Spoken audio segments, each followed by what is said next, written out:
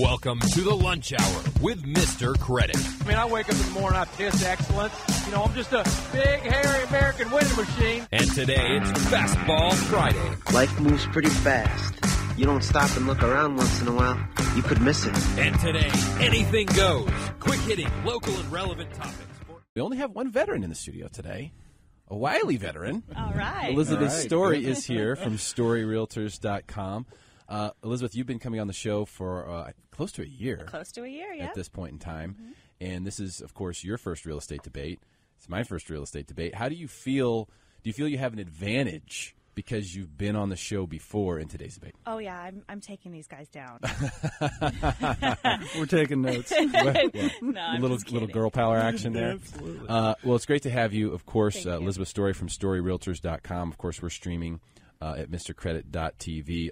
Elizabeth, what do you think? Buyer's market, seller's market, balanced market? I still think we're very much in a seller's market. I still think it's also a little bit of a dysfunctional market. I think that there's still a huge inventory shortage, so there's still a lot of sellers who would sell if they knew they wouldn't have a problem finding somewhere else to live. So it's still a bottleneck where you've got a lot of well-qualified buyers ready to buy, but there's nothing out there still for them to buy. And it varies greatly by zip code to zip code within the county on whether the inventory is starting to pick up or not. So it's really a micro market kind of thing. When you say dysfunctional, specifically, what do you mean by that? Is it a dysfunctional seller's market? I think that's pretty specific. I gave you a point for that. But explain it to me. I think it's a dysfunctional seller's market because it takes a tremendous amount of bravery for a seller to even put their home on the market because they either know that they're going to, A, probably have to find temporary housing, or B, go in and start competing with all of the other buyers for their move up or move down property. And I think that that's a dysfunctional way for anyone who wants to list their home to have to approach it with sort of this trepidation of either I've got to carry two mortgages for a while and buy something before I list my property, write a contingent offer, or just get out there and compete. And it's really tough when you're already in a low inventory state to get a contingent offer accepted depending on the price point and the other inventory on the market. So is there any way to leverage that in the marketplace if you are a seller, to leverage the fact that you kind of have the goods right there to help yourself on the buy side? Is that possible? How do you mean, like? Meaning, hey, I've got a home for sale. Everybody wants to buy it. Is there any way that I can look at that and leverage it myself? For example, if there are 20 people who want to buy my house, can I go, hey, do any 20 of those people selling a house that might be? Oh, yeah, absolutely. I mean, that would be a great idea. In fact, you could even do some sort of real estate exchange in a situation such as that. So, yeah, that would definitely be a leverage. But, again, you're probably going to be also looking for a diamond in the rough. Yeah. I mean, you've got the whole MLS and the whole county at your disposal. What are the odds that the one person whose house you want wants your house too? I'm not saying it can't be done. But I'm not going to say that it's really going to be an easy thing to do. I'm just debating about whether I should give her a point for standing me on my head right there.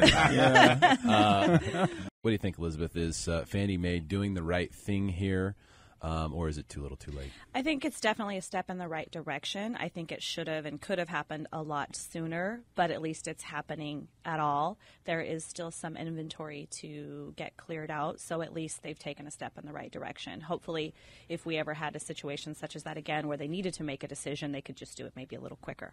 Elizabeth, let's move to you here. What do you think?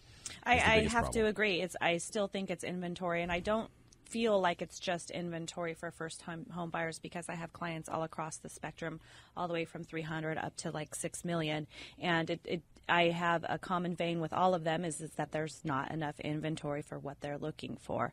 So I definitely still think that the biggest problem is the inventory shortage.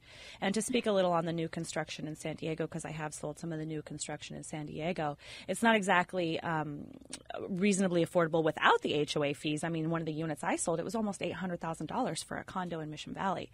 That's not going to be your average first-time home buyer. So I think it's really, we got to look back at what Mauricio said is affordability, especially when you're including the Mello-Roos, the HOA, and the initial price point. When you add them all together, a lot of your average first-time home buyers are already out of the market. Okay. I can certainly understand that because it just doesn't seem like you can get much in the $300,000 to $400,000 range anymore. Things seem to start in the fives, or at least what's available for sale. Well, that's one thing that I've been hitting with some listings that I had, that they're trying to be a little bit unrealistic on the pricing. They think they're going to bank out big time like during the early 2000s, but it's not like that. We're growing steadily, but we're not having that huge balloon that we've seen before. Okay, Elizabeth? Well, and to speak to that, it's because you have a lot more informed buyers who are doing a lot more research. They want to make sure that they're not getting stuck in a bubble either, so they are going to be somewhat conservative unless it's just your multimillionaire who just wants that property and has to have it. They're going to be conservative in their approach as well, so they may want your property, but they're also wanting to pay at market value, not an unrealistic number that might be slightly over. That's a very, very good point. Even though rents are up, the amount that it costs you to buy the same place is getting to the point where it doesn't pencil for some people. So we'll go back and switch directions again. Mauricio, what say you to that? Yeah, I think we're getting close to that because the rental prices have been going up due to the lack of inventory and all the things that we have gone through with the short sale. So if we're creating a market that it's going to be equal to rent out and buy, a lot of people are going to stick with renting. It makes it a lot easier to choose to rent, right? Because plus they're not paying taxes for the property and other factors like that. So that's a dangerous place to be at in the market. Okay, I agree. I definitely think it's a dangerous place. I want to make sure that everybody always factors in everything that they get. So let's say you've got appreciation and you have tax deductions on top of, any taxes that you're paying. So making sure that when people are penciling those numbers out, they're always keeping those things into consideration. But I think it also, again, you have to go back to what the price point is.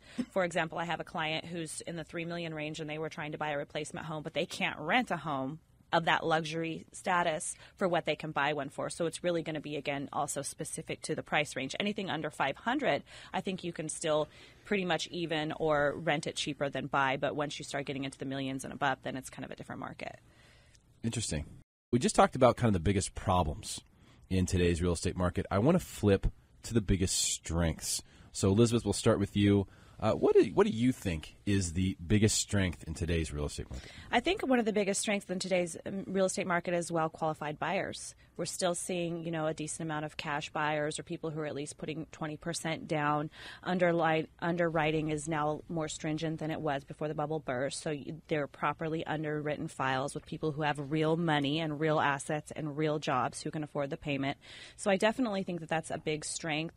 And that's one of the things that has always made me feel confident that hopefully prices and buyers are staying in line, that people can still continue to afford their payments. As long as people can continue to afford their payments, then you don't see abandoned homes, you don't see short sales, and you don't see foreclosures, which helps the market stay balanced, and it helps everybody on the street to continue to have property appreciation. So I definitely think that that is one of our biggest strengths right now in the San Diego market, is that the people who are successfully finding a property and getting an offer accepted is well-qualified buyers. And also I think that when the market fell apart, you got rid of a lot of professionals who really had no business being in the business.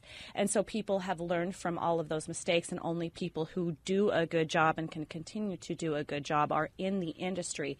And when true industry professionals are working together with truly qualified people, it helps the industry as a whole as we move forward. And let me recap that really quick, and if anyone has rebuttals, just hold on for 1 second.